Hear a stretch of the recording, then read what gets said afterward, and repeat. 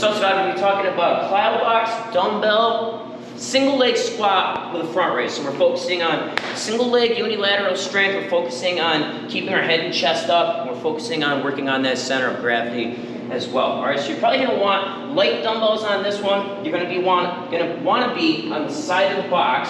All right, we're starting at the top from here. We want to keep our arms straight. As we lower ourselves down, we're going to hit that front raise, toe tap, and come back up. All right, so arms straight, front raise, come down, and then toe tap, and we're going to shoot right back up to the top. All right, now we don't want to see anybody shooting ourselves up like that and using momentum. There should be a slow and controlled movement. Come down, toe tap, and come right back up to the top. Okay, now if we don't want to use weight, we don't have to. We can just use our arms as we come down, toe tap, and come back up. We can always adjust the Plyo-Box as needed, okay?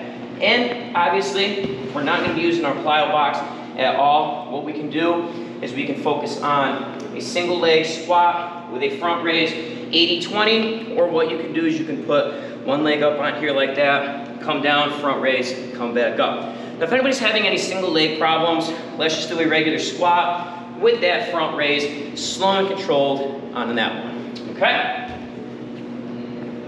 That's what you got. Have fun.